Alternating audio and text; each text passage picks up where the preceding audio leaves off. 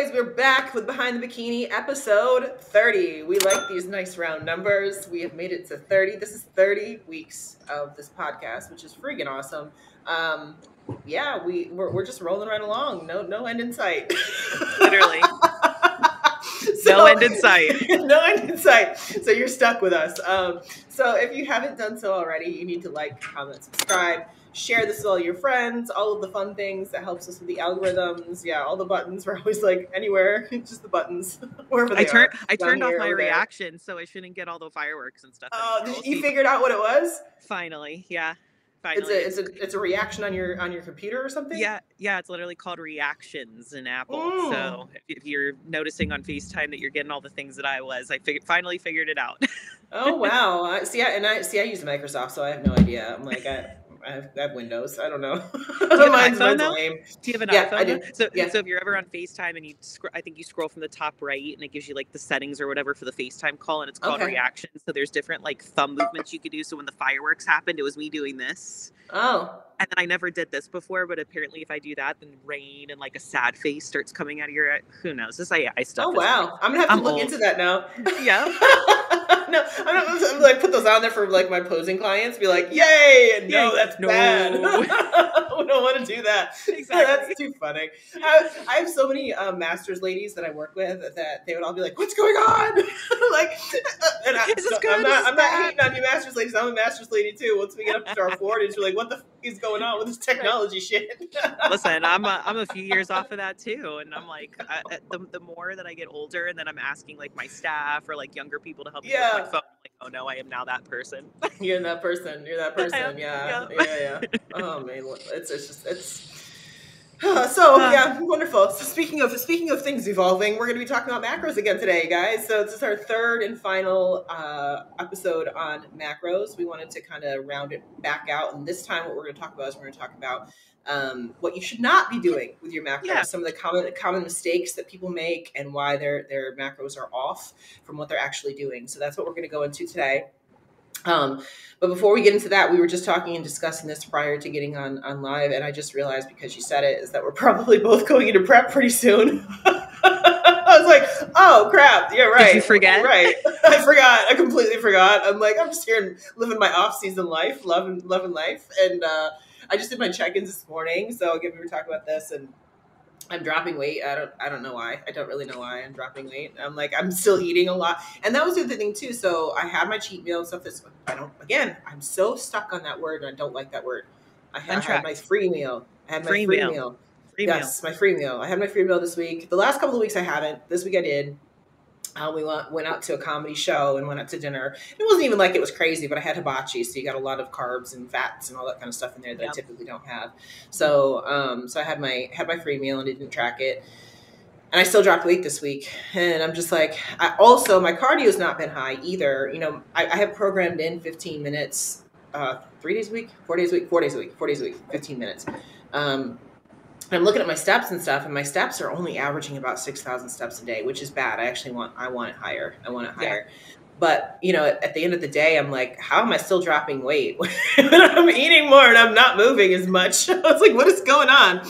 So I'm waiting. We'll see what Jamie has to say when she reviews my check-in. But you know, it's not a terrible thing like that I'm, you know, that kind of thing. But it could also be like I'm not. I don't know. I looked at my photos this morning and I thought they looked pretty damn good. So I don't feel like I'm losing muscle. So I was gonna say, I mean, maybe since your new training block, your intensity is a little bit higher, so your metabolism might be picking up, adding more muscle, so your body might be going through more food. So it's not necessarily a bad thing.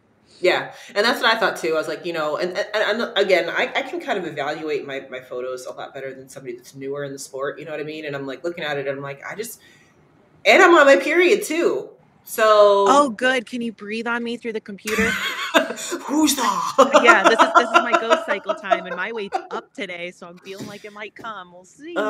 See, and that was the thing. So at the beginning of this week, like last Thursday, my weight was going up a little bit, but I knew that it was about time for my cycle to start, you know, and I started on Sunday and I barely even felt it. Like thank God I caught it when I did because I was wearing light colored leggings and that would have been terrible. Why does that always happen? That's the worst. I know, right?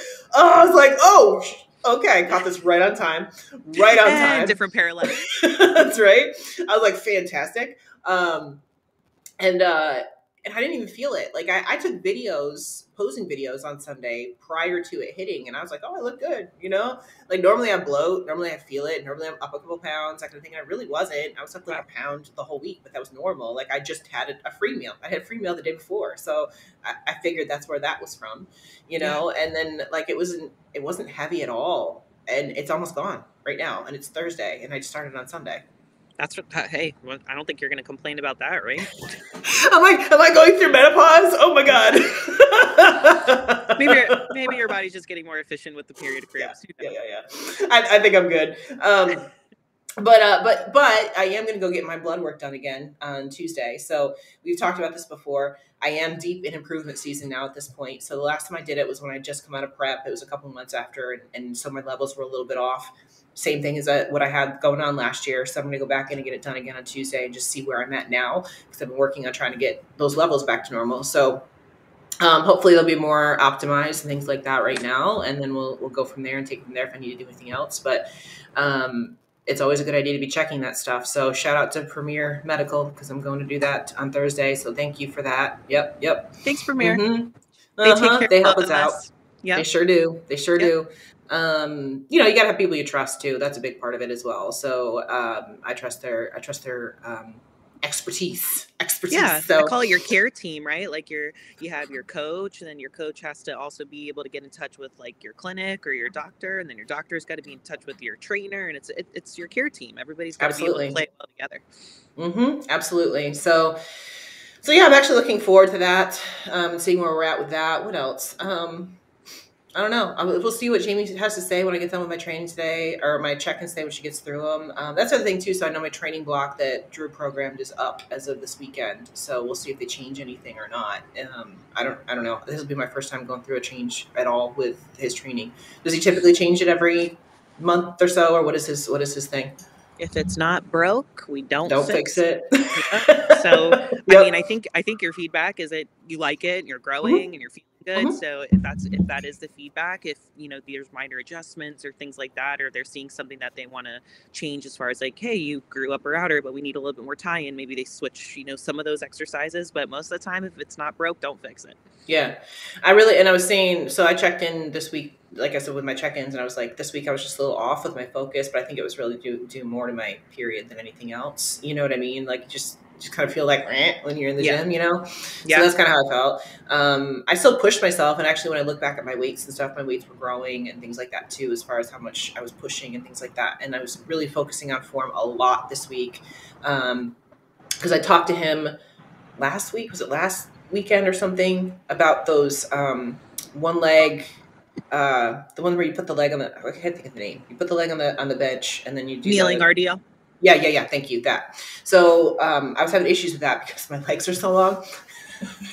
So it was going in my lower back, and I could feel it. Like, and it was different from side to side. So on my left leg is stronger than my right. So on my left leg, I felt it fine. It was no problem. But then when I go move over to my right leg, it went all into my lower back. And I was like, it's just not as strong back there. I have impingements there. That's the side I pose on. Those are the things I'm working on as far as the imbalances are concerned.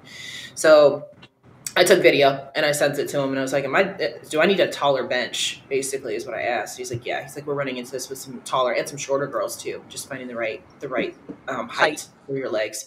So I did those this week.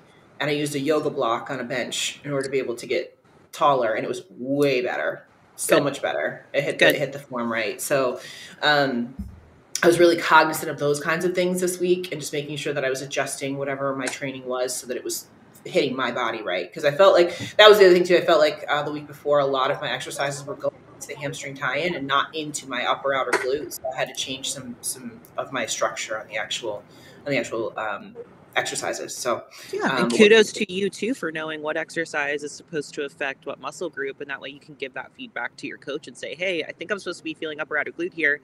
I'm not, you know. And some athletes don't provide that feedback either because they don't know where the exercise is supposed to target, or they don't want to bother us, or whatever the case may be. But we can't fix it if we don't know, right? And for you, it wasn't even about switching out the exercise. It was just adjusting the exercise to work with your body and your height, you know. So not one size fits all, you know. And that's why it's really important to communicate that with your coach. There is a way to fix things. Yeah. And it's funny because we were talking about the overdeveloped adductors and stuff like that. I used to have that problem. Back when I switched from figure to bikini, when I went to bikini, my adductors were huge. Like they were bigger. They were like bigger than my glutes. Yeah. They were so big. And it's just the way my structure is put together. It's just so easy for me to hit that versus other parts of my glute, things like that. You know what I mean? So I am very aware that they grow like weeds if I'm not careful. You know what I mean? So that's interesting you say that, because something that we see with the athletes that are coming for the assessments is if they typically have an overdeveloped adductor. So adductor is the inner thighs, if you're not familiar. They have a very hard time growing their upper outer glute, right? Which makes sense because they're weak on the abductor, the outside of the leg. So it's very hard for them to hit that upper outer glute. So that's, you know, what's one of the really cool things we're seeing with all these assessments that Drew's doing is that there is so many of the same, you know, with bikini athletes and how we train and how we pose and things like that. So it's really cool that we're able to kind of see that right away and fix it. So that makes perfect sense, you know, what you said. Well, it's so funny because, again, going back to the awareness, I'm hyper aware of it because of feedback I've gotten in the past. Somebody else coming in may not think it's anything of a big deal, but I know when I'm hitting my hamstrings, my adductors versus my glutes. I know because I used to have too much. You know, I was like, I wish I had one of those photos that I could pop up on the screen. I should have grabbed it, put it up here because they were meaty. They were very meaty. Actually, no, I probably can't. I think I saved it. No, it was bad. So I can, because I sent it to Jamie and to Drew and to show them what I used to have. So I know I have it sitting here. Where did I put it? Yes, they're big. Okay. You should put up your figure shot one time.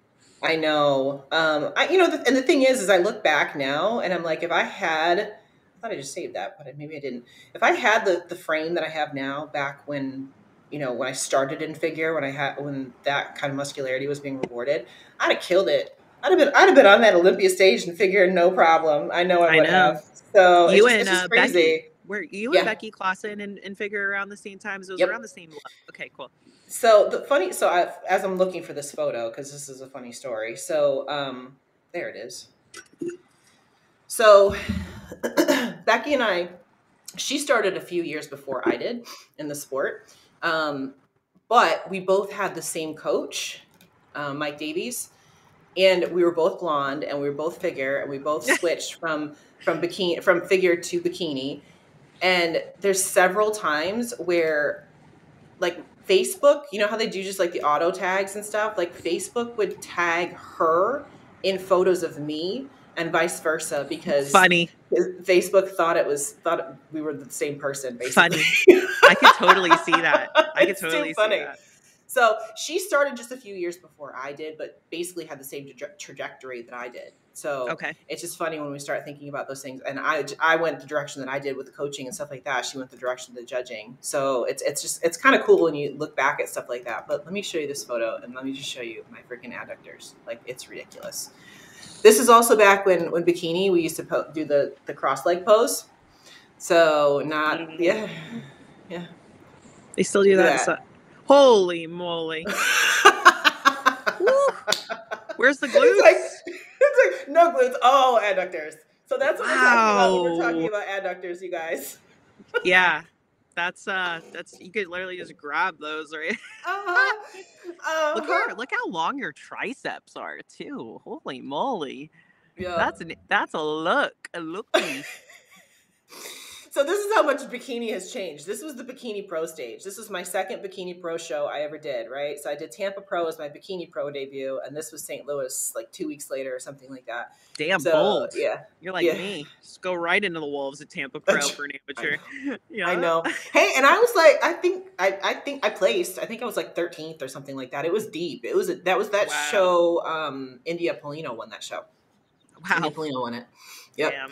So I actually did well, and it was definitely the right move, switching from figure to bikini and all that. But I still, like, obviously was not developed. I was actually too lean at this point. I was too conditioned. I was too lean for the bikini standard.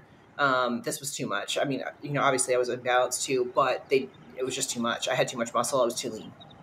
But again, this was in 2014, so it was 10 years ago, so a little different. And the evolution of posing. Yeah, right? Thank God. Thank God. Right? You know, it's so funny because the thing about this particular pose, I mean, you can even see it with me standing here, it's hard to judge symmetry because you have to pose with your feet crossed. Yeah. You know what I mean? And I modified this to this T pose. A lot of the girls were crossing all the way over. I hated that because it was so hard to get in and out of without stumbling. Yeah. So I just did the T pose like this, and I felt like it was better as far as the symmetry was concerned and things like that too. Because if you crossed all the way over, then one glute would be back and one glute would be forward, and it was just not a good look. So, and isn't it very interesting that in this pose the glutes are like completely square to the judges, and nowadays in our side glute pose we're like, don't do that, don't do that, go more profile. Yeah. So this essentially is that side pose, just straight on versus on the side, right? Right. So yeah, it's crazy when you start and pinching the back.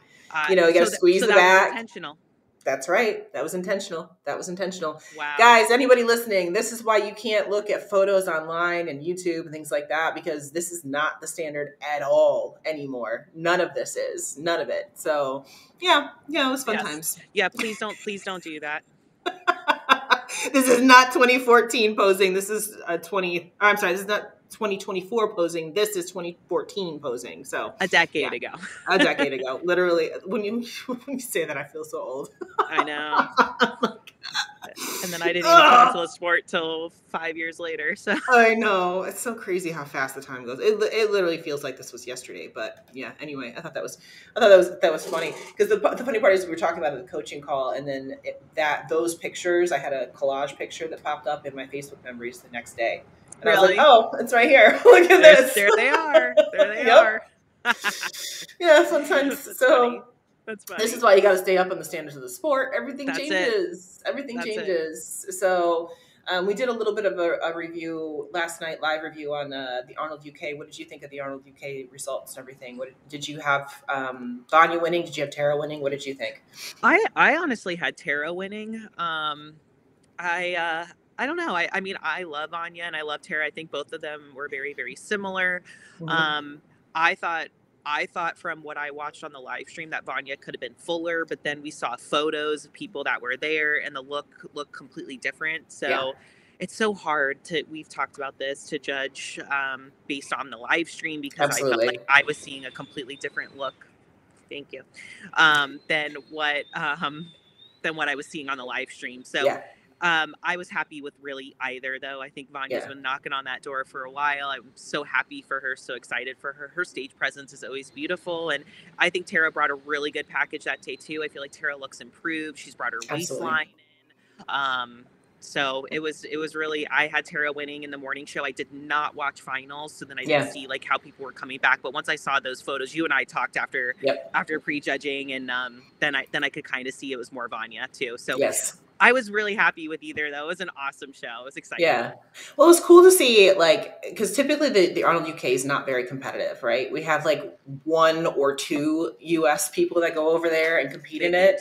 Yeah. You know, and then this year, the whole first call out was from the US. You know what I mean? So it's like, that's exciting too, because back in the day, the top girls here in the States used to go do all the European shows and stuff like that. This was before the IFBB and the IFBB Elite split. It was before that split. Okay. So all the girls from here used to go over there and just kind of do a little tour and all, and then they split, and then also COVID happened, so all of that stuff stopped. You know what I mean? Yeah. So it's kind of cool to see the girls from the States going over there now. You know? And the Arnold UK is a really new show. It's only been around for 3 years. You know, people forget. People forget, like, this has not been around forever. You know what I mean? So the fact that they're doing what they're doing with that show is really pretty cool. Like, that's one of the good things about being a promoter, like an Arnold promoter, because he's got so many shows. He can take a new show and elevate it really fast, because he can take money from the other shows and put it into the new one. You know what I mean? So people are always like, why don't the other shows look like this? Like, well, because Arnold has like 5 of those that he can take money from to put into the new one. That's why. So it's automatically going to be a little bit better, you know, than the other ones when they first start out. So I don't think people realize that, like, when you start out as a promoter, it's all you. Like, that's your show. Nobody helps you. A You have show, to- a show is a business. Like that's what yeah, people I feel like tend to realize. It's a business, yeah, right? The money just doesn't. A stage just doesn't appear overnight. The backdrops don't just appear overnight. All the medals and trophies, like these things cost money. And if you're yep. doing a show for the first time, the majority of the time, like any investment, you're coming out of pocket and you're That's just right. hoping for the best, right? That's For any right. business owner, your first endeavor, you're just hoping to break even and not lose. Mm-hmm. So for someone like Arnold, who has a little bit of cushion from, his savings and then from his, shows and things like that, that's why that, just like you said, that production can be so great off the bat, but not a Yep. lot of people are that fortunate when they start a newer show. So that's why Yep. it's important that if you really believe in that promoter, you love their shows and they're trying to start a new show in a new state or, a new concept or whatever, you want to try to support them because that we as coaches and as athletes and showing up to their show, that's how they make their money back. That's right.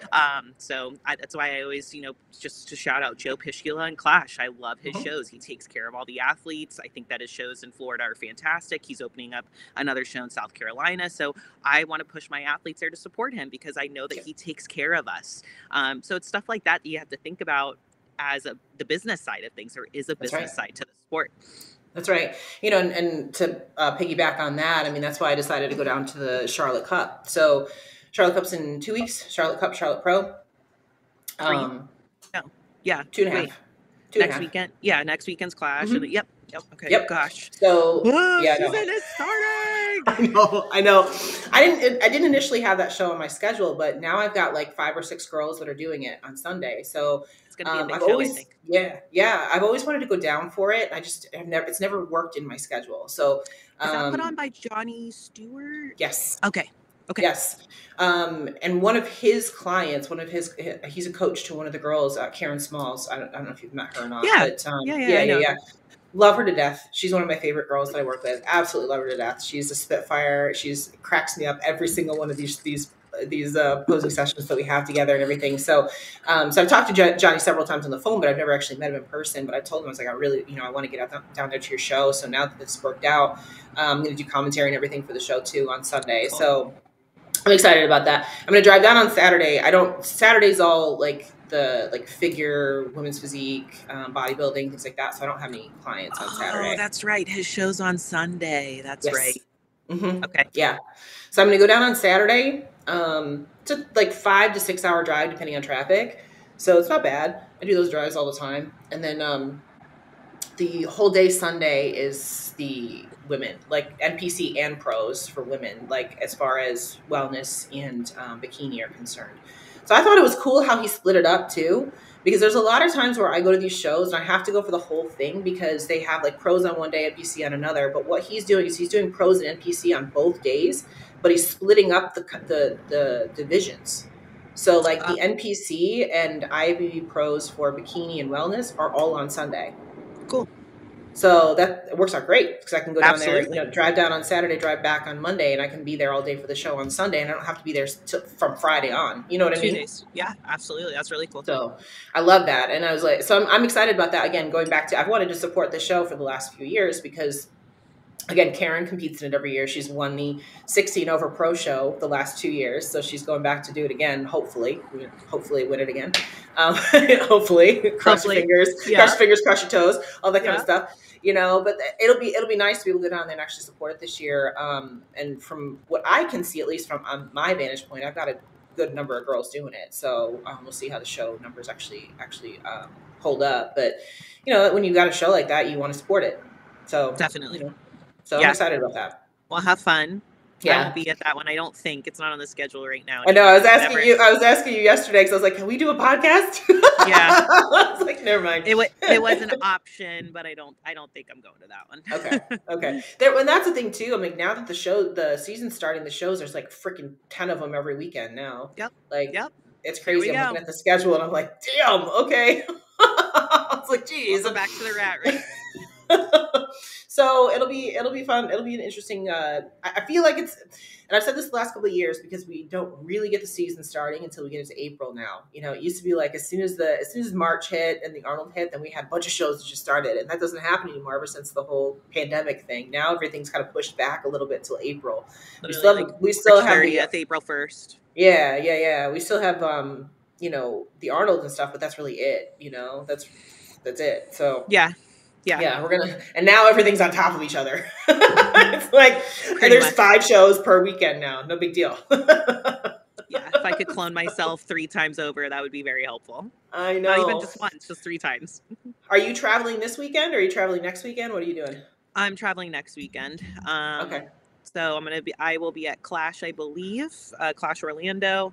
And then from there, yeah, the rat race. And I'm also starting prep on April 1st as well. My birthday is April 10th. So we're going to start like loosely April 1st and then enjoy my birthday and then kind of go all in. So I'm really excited. I'm excited to kind of get back in the game and suffer and get back into prep. I did experience an injury last week. I hurt my ribs, which if anybody's ever hurt their ribs, it's a very sucky injury. So I'm dealing with that right now. I was doing my rotational cable pull-throughs, and at the gym that we train at, they have these on the cable machine. You can put a handle out in an out position so you can hold on to it and lock it, or you can fold it down. I didn't realize that someone had put it in the outward position. So when I was stepping back I increased my weight. It was a little bit heavy. And then when I stepped back a little bit abruptly and I just nailed that handle right into my intercostals and I immediately dropped to the floor. It like literally took my breath away. Yeah. So that's been fun. But surprisingly enough, my training is not affected. It's just very tender. Internally. So if it was going to happen, I'd rather it happen now. Yeah. Can you pose, or is it a problem when you try to pose? Like the twisting, definitely. Like sneezing is the worst. Like every time I sneeze, I'm like, no. But legs and everything, like honestly, the best I feel is when I wear my belt, like my weight belt. It's just that that keeps you braced almost. So it's slowly getting better. I'm taking some inflammation, BPC 157. So that's like a peptide for inflammation. So I think that's really helping. And other than that, I'm just going to kind of hang in here the next couple of weeks and hang along for the ride and then get ready to lock it back in. Yeah, awesome.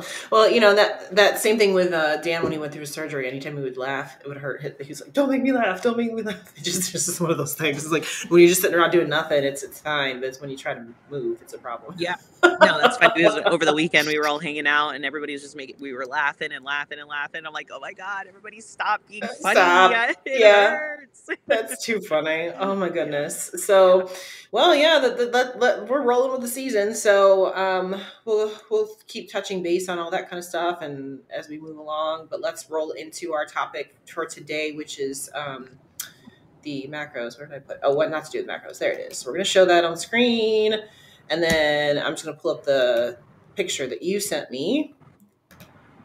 This is going to be it's almost like it should be common sense, but it's not. You know what I mean? So can we see this okay? Do I need to zoom it in? Can you zoom it in? Yeah, I can zoom it in. There you go. There we go. Wonderful. Much better. Yeah. Okay. So go ahead and explain how you put this together and what this is trying to say as far as how to not screw up your macros, pretty much. So yeah, so we were just kind of coming up with some similar issues or problems that we run into when we're working with a client for the first time and we're teaching them how to track macros, or perhaps like common misconceptions about macros, or even just a way to get more accurate, right? So Shawn and I were just talking before the podcast about sodium and how, you know, when you're an amateur, you can kind of get away with certain things, but as you continue to climb the ranks and you become a national level athlete and then at the pro level, the small details matter. To me, when I'm coaching someone, I try to teach them the small details out the gate, you know, because if we're in the sport, I like to coach athletes that, you know, they're committed to the sport. They want to do their best. So I kind of try to teach them the right way out the bat, which I wish I would have known that. So I did 4 examples here. And basically we're just going to go line by line and talk about them and kind of why this is so important. So the first one, I see this one all the time, Shawn. I don't know if you do. It's somebody that's newer to tracking the macros, and it's always with this banana thing. Yep. They love to do the first one, which is one medium banana. And to me, that's very relative, right? Who's to say what a medium banana is? If we were at the grocery store and I told you to grab what you thought was a medium banana, and then I grabbed it, and then we weighed it, it would probably be completely different. Yes. A typical banana, and to me, like a large banana, is usually about 115 to 120 grams. And again, that's me saying like a full size banana. Yep. So a medium banana here you see would be like the same amount of carbs. That's right. So number one is just make sure that you're tracking in grams or ounces. That's what I always say, like no cups, no tablespoons. Basically, the only thing that you can really get away with is like single serving items, like one rice cake. Like you don't have to weigh a rice cake, obviously. Right. That you could just put one rice cake in.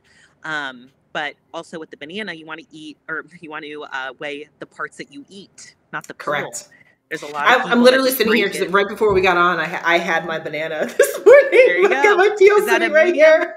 Large? I consider this to be a medium banana, yes, and that's why usually my medium bananas are anywhere from 90 to 100 grams. That's what they are. There you go.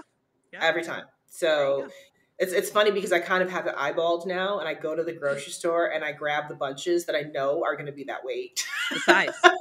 Yep. Yeah. And again, like when you're doing this long enough, like you just mentioned, like that is a version of intuitive eating, right? You've been eating these bananas long enough that you used to weigh them all the time, and then you knew it was between 90 and 100, and now you know about the size. You need to get to that, and that's just from years of practice. But when we're in a contest prep phase, or when we're trying to be as accurate as possible, just make sure that you're weighing it in grams and the parts that you're actually eating on the scale.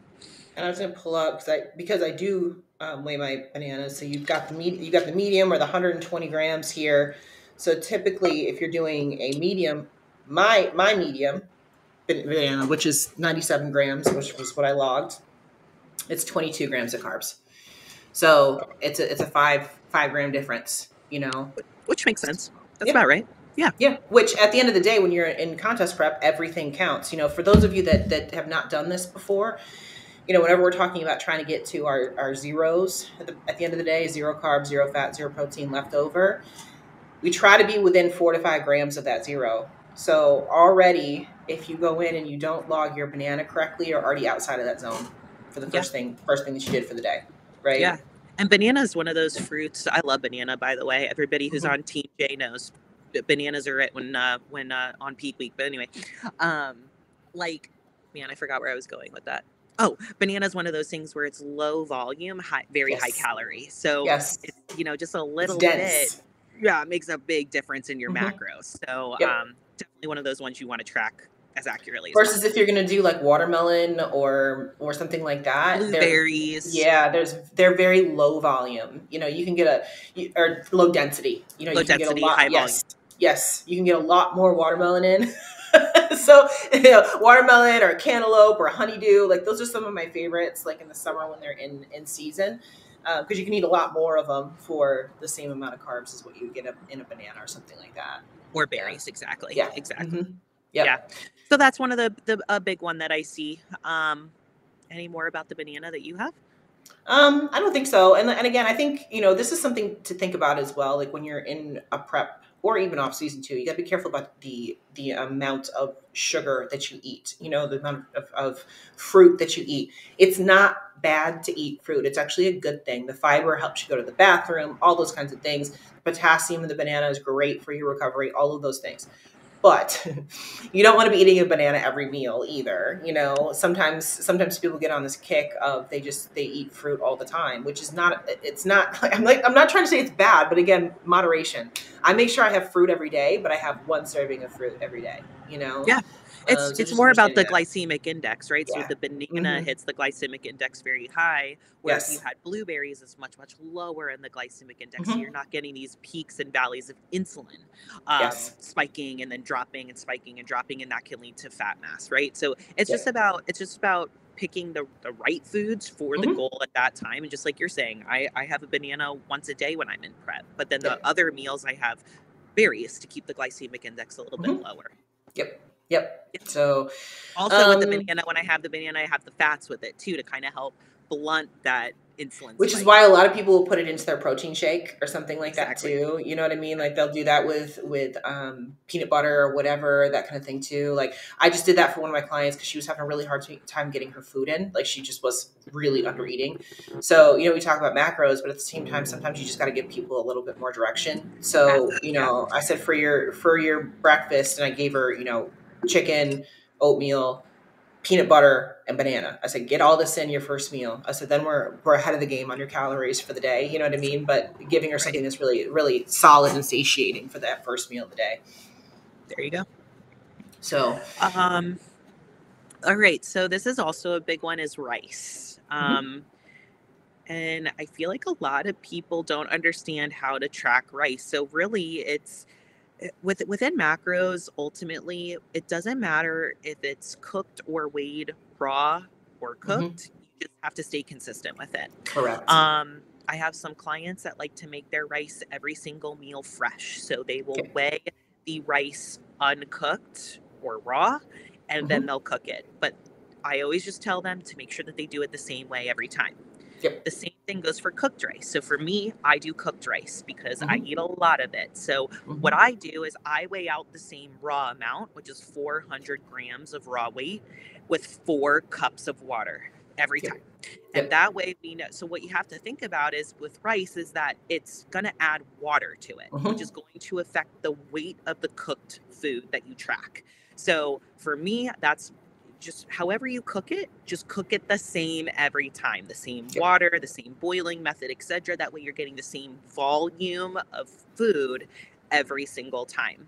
So this was just 2 examples. So the first one under meal 2 is that raw weight, right? So the idea of you doing half a cup or a quarter of a cup. Again, I never advise to do cups or tablespoons. I usually like grams. So even if it's raw weight, I tell my clients to do grams or ounces because it's the most accurate as possible.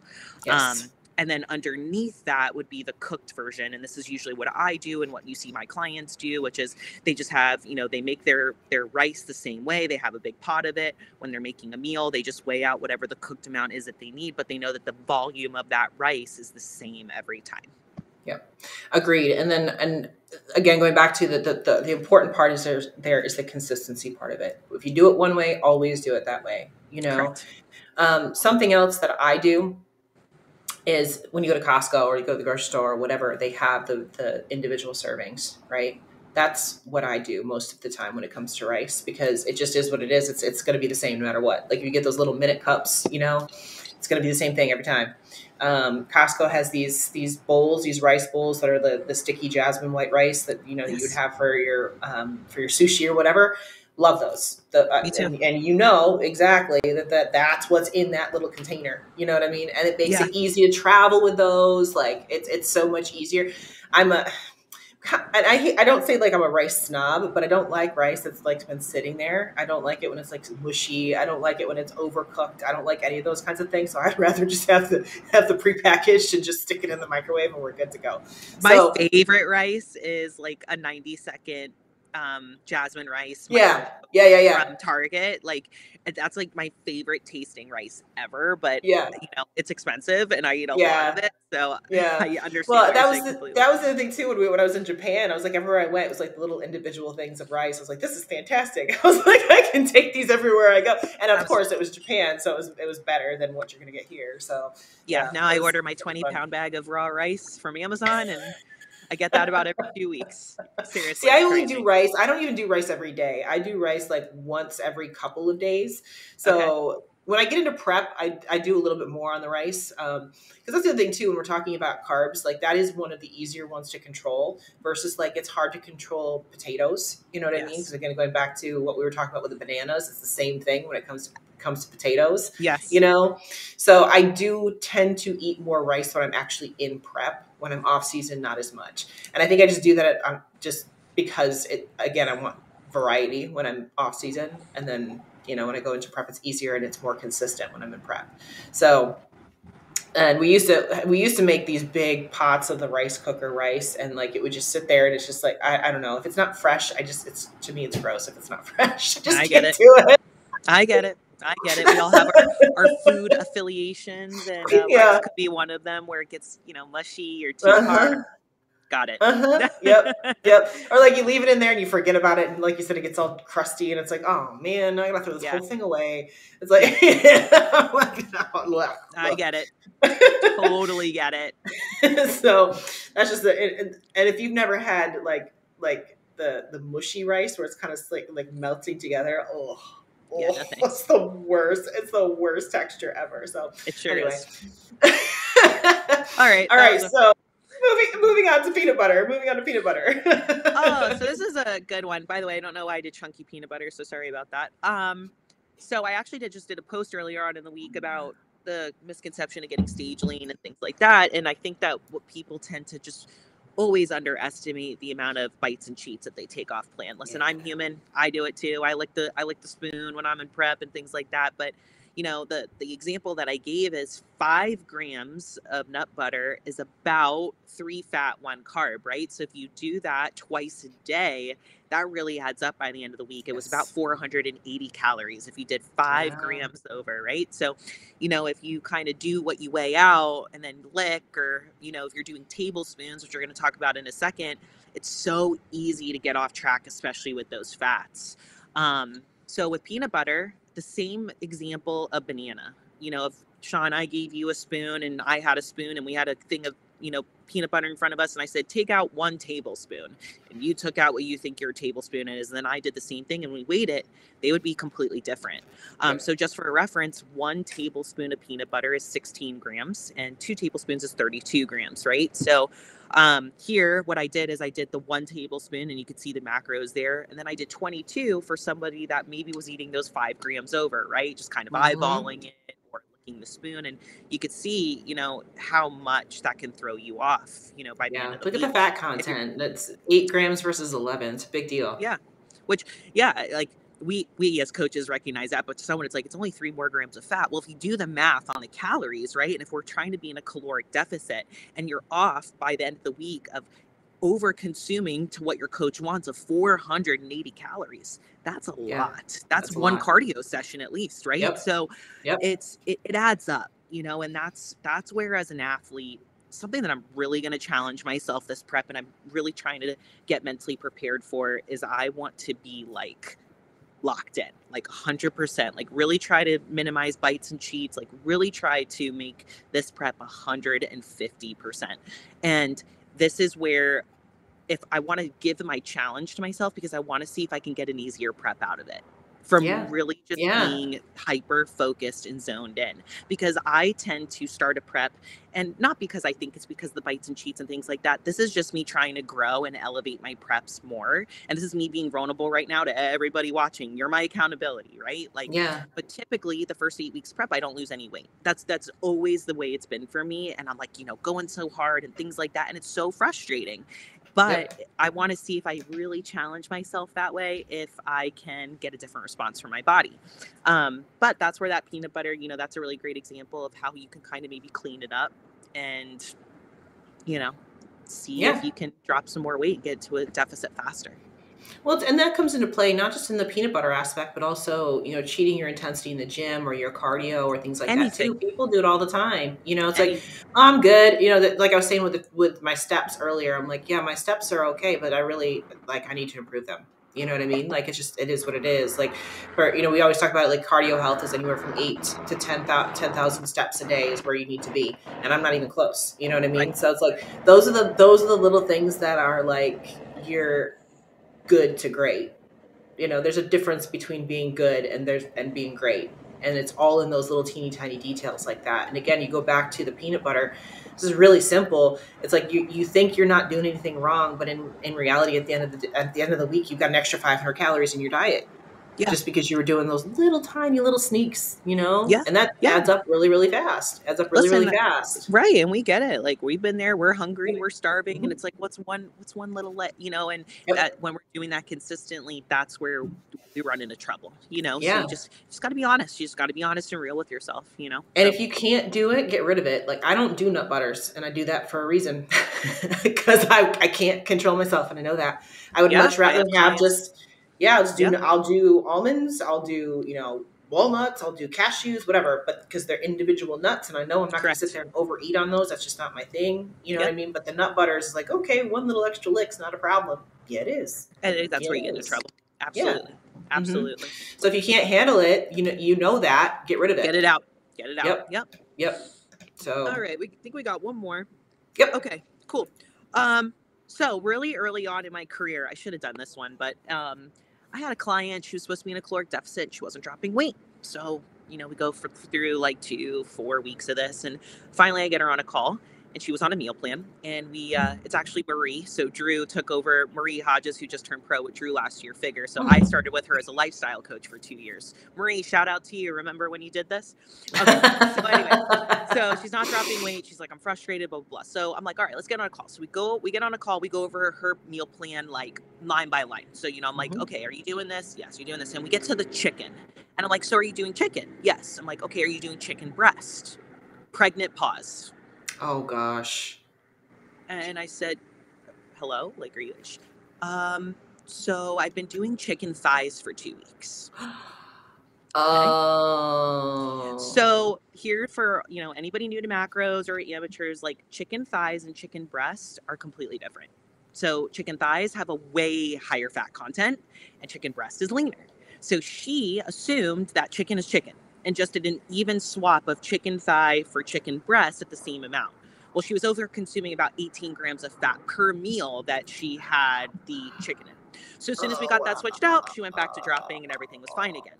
So here it's really important. I was showing to number one, when you are tracking a protein, pick the right protein, right? Yeah. So if it's a steak, what kind of steak, right? Yes. There's so many different kinds. Is it filet? Is it a ribeye? Is it a New York strip? Is it a top sirloin? Typically, if somebody is like in prep or something like that and they want steak, they go for top sirloin because it's one of the leanest. So making sure that you're picking the right source, okay? And chicken breast and chicken thighs are not the same. So making sure you're picking that. But also if you're tracking in raw versus cooked. Again, it doesn't matter as long as you're weighing and tracking, they're consistent. So I showed you both. The first one is the top sirloin cooked and then the raw. And if you notice how different the macros are, right? So just making sure that you're, picking the verified source. So I did the USDA because usually that's, a verified source and things like that. But also if you're doing raw versus cooked and the correct source as well is super, super important. Not all meats are the same. That's right.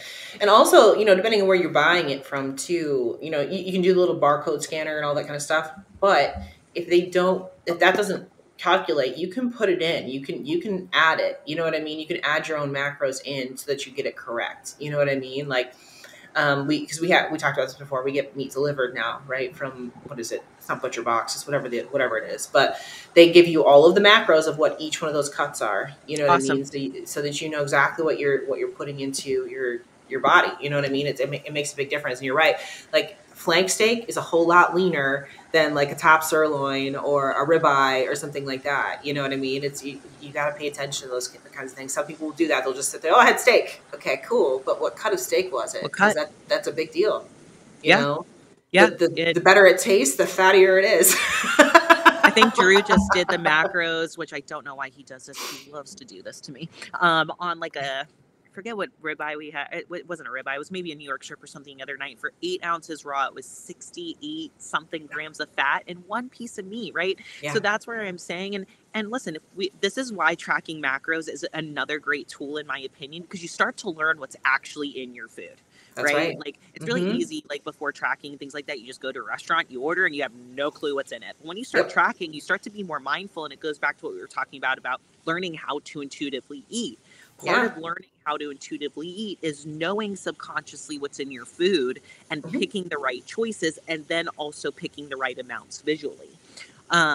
So it's just one of those things where, we talked about too, what Jamie always says is, we want to teach our clients how to fish, not give them the fish. And that's what's going to establish the thoughts in the back of the mind to make those better choices long term. That's right. And it's funny you mentioned the chicken thighs thing, because I have a new client that she's I took over her prep, and she asked me this past week, she's like, is there a reason why I can't have chicken thigh versus chicken breast other than the fat content? I said, no, it's fat content. I was like, you can have chicken thigh, but not now because you can't afford it in your macros right now. I was like, that's the only reason. There's nothing wrong with that actual, food source, but just right now it doesn't fit with what your plan is. But again, she asked versus just going and eating it. She asked, and I was like, I'd prefer you do that, so that way I can explain why we're not doing it. You know what I mean? Versus just eating it, thinking it's okay. Right. Yeah. And just to give you guys context, like about 100 grams of meat is about 3 ounces. So it's not a lot. It's not a lot, and you're consuming at least 6 grams of fat. For most of us, that's about a quarter of our fat, as females during the day. So it's like, you have to make that choice. Like, would you rather eat it through protein? Would you rather eat it through another source? And that's a personal choice, obviously, but it really just depends on how much fats you have for that day and, strategically what you're trying to do with your nutrient timing and things like that. Correct. Yep. It's funny because again, this same girl, I had a call with her yesterday. She's like, I just realized I thought I knew how to eat. I don't. She's like, I had no idea what I was doing. She's like, I really thought that I was eating healthy. So that's a great point. Like on consults, and I ask people, how are you eating? They're like, well, I eat healthy. I'm like, okay, well, what does that mean to you?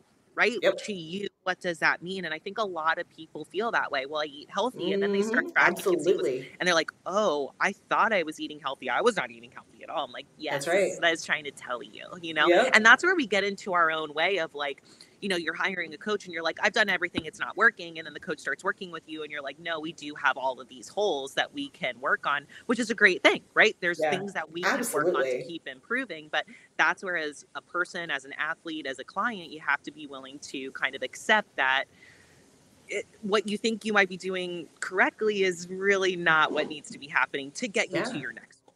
Yeah. And she made me laugh because we were doing a posing session and I'm talking to her and she's like looking off to the side and I'm like, she didn't pay attention to me. So at the end of it, she's like, I'm sorry. She's like, I don't want to act like I'm not paying attention. She goes, but I got a mirror right here. She goes, and I swear I look better today than I did even on Monday. Like, that's what you do. It made me laugh. Checking myself out. She was watching herself the whole time. I was like, I love it. It was fantastic. That's awesome. That's good. See, and they're already seeing those immediate changes. I love that. That's right. And that's the thing. It's like, because she was so close on a lot of things, but so way off on the other things that just in a matter of like a week and a half, like she's seeing her body turn around and she's like, damn, like it's cool to see that kind of thing happen. I love that. Those things start coming together. It was fun. It was a good moment. I was laughing. It's my favorite part of coaching. It is. It really is. It really is. When they come to you in like the first 4 weeks and then they're like, oh my God, I'm already seeing the changes. Like that's the most awesome part of my job. Absolutely. Absolutely. Yeah. It was fantastic. So anything else that you wanted to add on the macro topic of what not to do before we kind of close out this particular segment? No, I think we have some good questions, right? We have some good questions to go through. Yeah, let's roll with those. Let's go into the first one. Actually, this is actually part of the macros thing too. So let's go ahead and do this one. How to track sodium. Okay. Okay. Yeah. We talked about this. Kind of touched on it a little bit as we were talking about the what not to do, what to do. When we're in a contest prep, you have to be very, very cognizant of how much sodium you're taking in. Just in general, every day to day, you want to be relatively regular so that you're not, inflamed, taking in too much, not taking enough water to flush it out, things like that. Paying attention to what you're taking in. But once you get into prep, it's really, really important for those inflammation reasons and things like that as well. Just keep your balance and within your body too. So I've screwed this up. So I know other people probably have as well. And it all depends on how far along you are in this and everything too. If you're a relatively new competitor, it's not going to be as much of an issue versus somebody like us who've been doing this for a while. And I'll use myself as an example as how I screwed this up this past year. I've always done it this way. And what I do is I have a salt shaker. It's a sea salt shaker. It's the same shaker. I take it with me everywhere I go. And I do the same number of twists on every one of my meals. That's what I do, right? That's just how I've always done it. And I got so lean this year going into, Hawaii and Japan. Jamie asked me, she's like, so how much sodium are you putting on this? I was like, I just do the same twists. She's like, that's not detailed enough. I was like, but I've never done it any other way. That's how I've always done it. I was like, I guess I've just never been conditioned enough for it to make that much of a difference. So how do you track your sodium so that it doesn't become that kind of a problem? So I put, I do Himalayan sea salt, and I put it in a Ziploc bag, especially like when I'm traveling every week and things like that. And then I just put my a quarter teaspoon in the bag. So I have a separate quarter teaspoon that's in my salt bag all the time.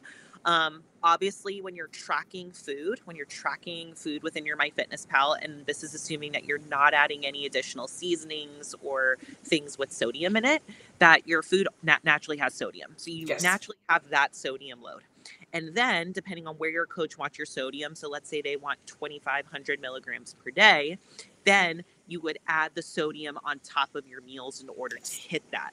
So you literally just track like you would anything else in your MyFitnessPal salt or Himalayan salt. This is one that you can put in tablespoons because it's very hard for the scale to register salt on a scale.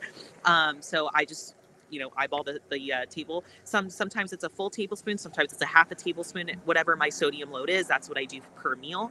I try to put more salts around my workout for pumps and things like that. And then to try to taper the salt down as my day gets to an end. But that's how I track it. So like I said, like when I'm cooking my meats and things like that, I do not add any sodium.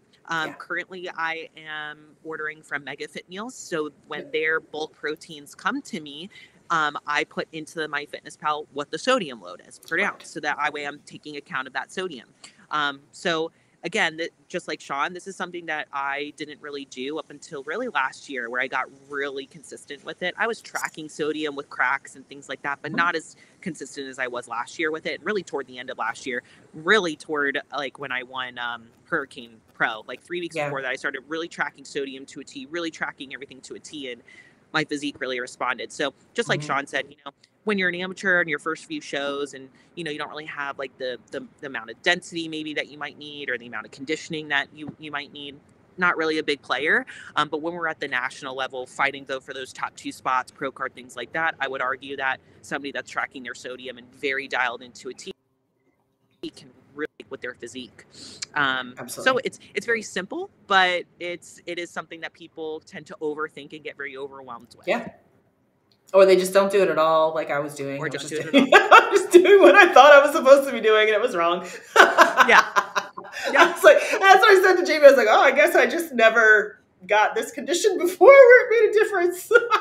Like, and something that you can tell too, like if you start tracking your sodium, right? So if you started at like 2,000 or whatever milligrams per day, and your weight starts to have all these fluctuations, I would say that that's probably a reason for you to start tracking. Like if your sodium intake, once you start tracking, is going up, down, up, down, up, down, it's trying to find that balance, then you are affected right now in whatever sodium load you're taking in. So trying to find something that keeps your weight very consistent would really help, right? The idea of a prep is to keep your body very predictable, and sodium is something that can make you hold water or lose water or keep homeostasis, balance. But sodium is also very important to everything that we do in bodybuilding too, so you don't want to minimize sodium and have none. So it's just about finding that load. When I start my clients on prep, we start at a certain amount, we see how their weight responds, we do daily weigh-ins, and we're seeing if we're getting this. If it shoots up, then I know that we need to pull sodium down, and then we try to just find that balance, and we keep it the same through prep. That's the idea, is to try to find that and keep it consistent.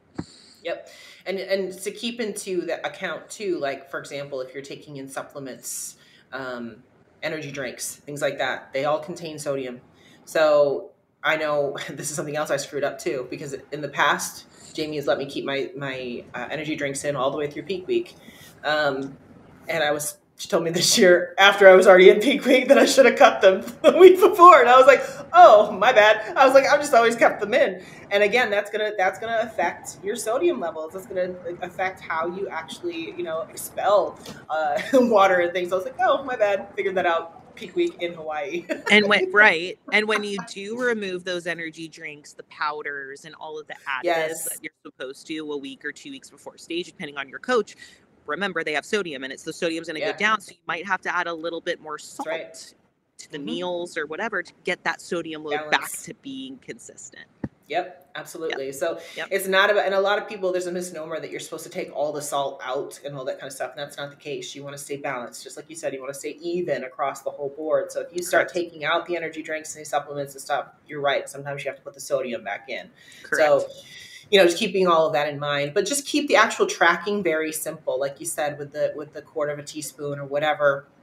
What you can do if you do use the salt shaker kind of thing is just do the salt shaker inside of the Ziploc baggie, and then just use your teaspoon. I do that when I do my pre-workout, because I get the pre-workouts from bulk supplements. So I just use my little quarter of a teaspoon. We're good for the pre-workout. Mm-hmm. Yep. Exactly. Yep. So same concept. There. Just keep it simple. Keep it as simple as you can so you stay consistent with it. That's all. Simple and consistent. Don't overthink it. Don't overthink it. Yep. All right, cool. Awesome. So there's that one. Let's talk about this one. Natty Now. So this is a hot topic. We just came up with this little catchphrase right here. Natty Now. Is that a Natty thing? Now. So long story short, there's people that, and I actually think this is a good thing that they're open about this kind of thing, that they go and they're on PEDs and things like that. And then when they come off of them, they then say that they are natural and they're trying to show, what they're actually doing natural, right? So there's some people don't like this. Some people think, well, you still took PEDs, so you're no longer natural and things like that. So we coined the phrase Natty Now. So as we were talking about this particular topic before we got on here, we're just going to call it Natty Now. So, Natty Now. To all you influencers out there, if you were on PEDs and open about it and things like that, and now you're not, just say you're Natty Now. That takes care of everything. Then you don't have to say, listen, I'm a natural athlete, because some people will say you're not because you have supplemented in the past, but you're Natty Now, currently, as you are today, right? So, this is just a kind of funny topic, but the reason why this came up is because there was a whole Facebook thing, and the long and short of it is I was participating in a thread on this particular group, talking about an influencer who was doing this, and people didn't realize that I was actually in the thread talking about it. I was actually standing up for this particular influencer because I thought it was good they were being honest about their situation and all of that kind of stuff. And they were trying to figure out who this influencer was. And all they knew about this influencer was that this influencer was an IFBB pro, they were a coach, and that they were transitioning and changing divisions. They were going from one division to another. But the original poster didn't actually say who this particular person was. So everybody in the comments is trying to find out who this person is, right? So one of the girls in the group goes and just searches on Instagram and types in switching divisions. And guess who popped up? Me. Because I post about the fact that I have changed from figure to bikini. So I post about that quite often, right? And she went through my Instagram profile and screenshotted my Instagram profile where I'm talking about this and posted it 3 different times inside of this thread, basically saying that I was the one that everybody was talking about, which I wasn't. I wasn't that person. I'm like, you do realize that I'm actually on this thread. I'm talking about this. Yeah, I'm actually here. You're posting this thinking that you found the person that everyone's talking about, and I'm literally on the thread. You're like, hi, I'm right here. I'm like, hi, that's me. It's not me. So, I went in and I said, listen, it's not cool to try to call somebody out when it's not them. If I wasn't there paying attention and I didn't see this, I wouldn't have known that she had posted me. And then all these girls in this thread might have thought I was that person. I didn't even think about that. That's where my head went to. I was like, now all of a sudden, these hundreds of women that are posting, the thousands of women that are in the group think I'm the one that's doing this. And it's not me. Right. It's not me. Right. Now I give credit to the girl that actually went and screenshot my profile, because she came back into the group and she apologized. That was huge. It actually ended up being a really great discussion. It ended up being a really good thread. Everybody was like, wow, you guys both handled this so maturely. You screw up. Everybody screws up. Everybody can make a mistake, but it's how you respond to that makes a difference. And it ended up being actually a really good thing. Ended up being a really oh, I love this. Because for me, it was disheartening. I was like, man, I'm here trying to help you guys, and I get called out for something that I'm not even a part of. This is not even me. I'm like, y'all are making assumptions that it's me, And I was like, what the hell? I literally work in this industry every single day trying to help people, and now I'm getting called out for some bullshit that I'm not even a part of. Like, that's not cool.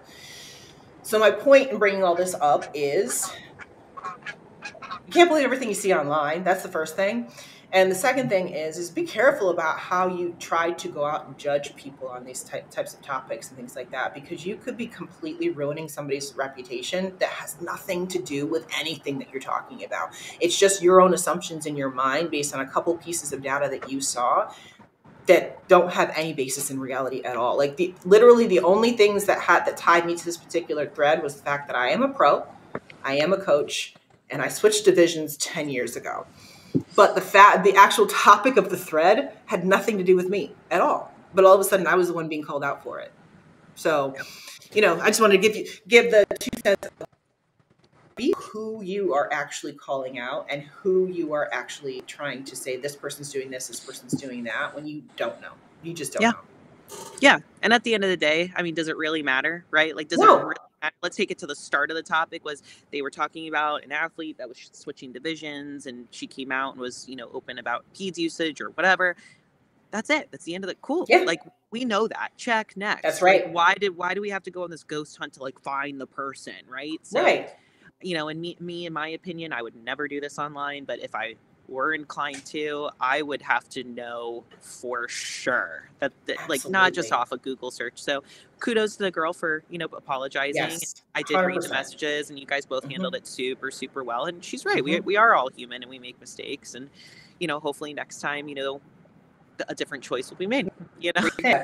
And going back to what you just said, does it really affect your life? Like, no. If that person is doing that thing, and, you know, at the end of the day, like, this is what I said too. I was like, it sounds to me like this person is being honest about what they're doing. I was like, you know, you may not like it, you may not agree with what she's doing, but at least she's being honest about the fact that she she can say she's natty now. She can say she's natty now. She's not taking anything right now. You know? Right. Yeah. Cool. Yep. Like, you may not think that that's right. You may not agree with it, but at least she's being honest about the situation. At least she's telling you what she's doing. You know? Yeah. I don't care what you do or what you don't do. Just don't comment or be honest. You know? Right. And if you don't like it, there's this thing called past it. There's this thing called not engaging with it. There's this thing called, if you don't like that person, you can unfollow. You know, there's things you can do versus trying to be all bitchy about it for no reason. Yeah. You know what I mean? That's what she's chosen to do with her life. How does it affect it? Yeah. We talked about this before. If you want to be a natural athlete, that's phenomenal. If you want to be an enhanced athlete, that's phenomenal. Why does what they do affect? Right? If you're only being natural because you want to have that card that says I'm natural, fantastic. Or if you only want to enhance because everybody else is enhancing, that's a problem. Yeah. You know, you should want to do it for you versus personal choice. Right? Absolutely. At the end of the day, either way you decide to go, you should be doing it for you and not because everybody else is doing it or not doing it. Yeah. I agree. And be nice. Just be nice. That's the simple. That's the I'm like, don't call people out for bullshit they're not involved in. Like, come on. Yeah. It's like, what the hell? Yep. I was like, stay I'm literally in your own lane. I know, I'm like, I'm literally right here. I'm like, I see you talking shit about me. Hi. Hi. I'm that girl. It wasn't me either, everybody. It wasn't me. It wasn't me. It wasn't me, but cool. But again, at the end of the day, when that whole thing broke down, I was actually very impressed that she came out and she owned the fact that she shouldn't have done it. You know, I'm very happy with that. I was like, that shows a ton of maturity. I said, people are such keyboard warriors nowadays. It's like sometimes they see that stuff and they just keep going, keep justifying. You know, like we talked about with Mr. Justifying. Like, just come and apologize. That's all you gotta do. Just say you screwed up. That's all you gotta do. Just one apology. That's it. Just one apology. That's it. That's all. Just say, yeah, I get what you're saying. I shouldn't have done that. Cool. Yep. Cool. Cool story. Everybody we're done. Yep. You know? Such a simple concept.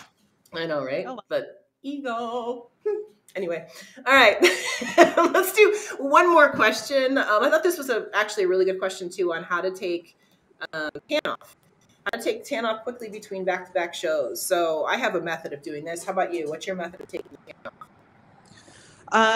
I like using it's a product called Tan X. Okay. I think you get it on Amazon or their website. So after the show, I will go in the shower and I'll spray this all over my body, and then I just kind of let it sit there for like 3 to 5 minutes. So I'll just stand in the shower, scroll on my phone, no water, just kind of let it get in there. It does kind of like tingle and burn a little bit. It's kind of pulling it out of your skin. Okay. And then I take a washcloth and I just scrub. If I know that I'm doing a show that next weekend, I try to get as much of that tan off as possible that first night, because when it's kind of fresh on your skin, it's easier to come off and it's not really absorbing and it continues to develop on your skin.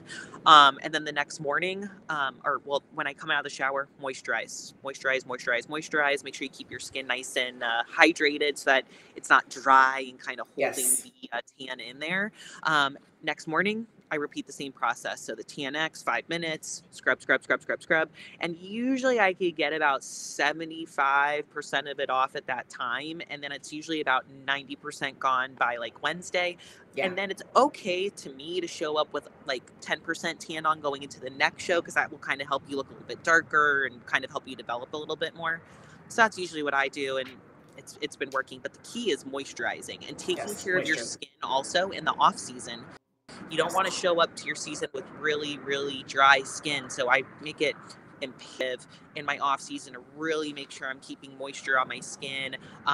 What are those brushes called now? You know, the brushes that help with like blood flow and things like that. Oh. The body brushes. Yeah, I know what you're talking about. Dry brushing. People say that's really good for like exfoliation and just getting good blood flow to the area. Blood flow is good for nutrients and it helps with your skin. So it's really taking care of your skin all year round too. Yeah. So I've never used the Tan X that you're talking about. I'm gonna have to look that up and check that out. Liquid Sunrays does have a product. It works okay. But what I find for me is a lot of things you just said. Taking baths is a big thing for me. So I take Epsom salt baths anyway. So typically if I've got a show back to back, taking showers, right? So like I'll take the bath first.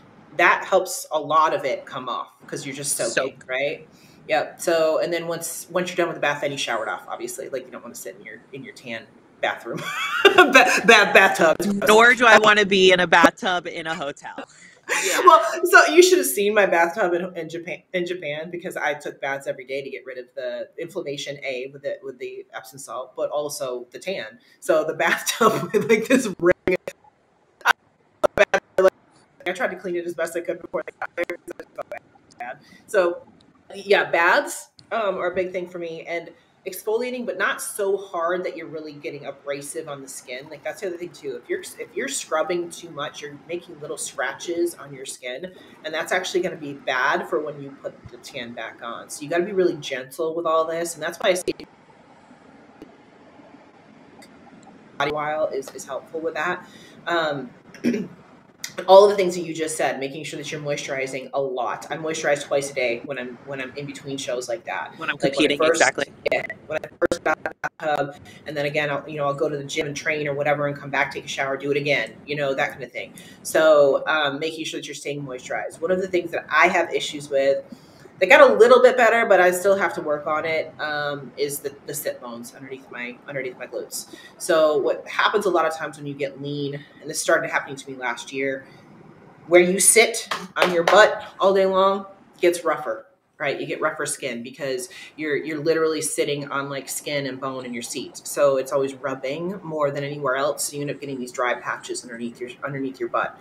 So the mistake I made this year is exfoliating too much in that area, which made it worse. So when I talked to Marilyn with Liquid Sunrays, she was like, actually, you just need to really over moisturize that area. So now I understand that. I started doing it a little bit. It helped a little bit going into Japan, but it still wasn't great because I'd already done the damage. So again, going back to don't scrub too much. You know what I mean? and really getting in there and moisturizing. And like you said before, in the off season, taking care of your skin as best you can. We've talked about this kind of thing before, red light therapy, all that kind of stuff. Anything you can do to help with collagen production in your skin, anything you do with moisturizer for your skin, all of those things are going to be really helpful when you get to in season, and it's going to be easier for you to put the tan on and to take it off too.